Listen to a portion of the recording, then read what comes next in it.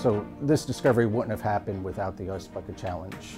The discovery of NEC 1 was very relied on Project Mine, and we wanted to start Project Mine actually back in 2014 before the Ice Bucket Challenge occurred. But at that time, we had approached the ALS Association, and they were very, very interested in actually funding Project Mine within the USA, but unfortunately at that time they didn't have enough financing to really back us.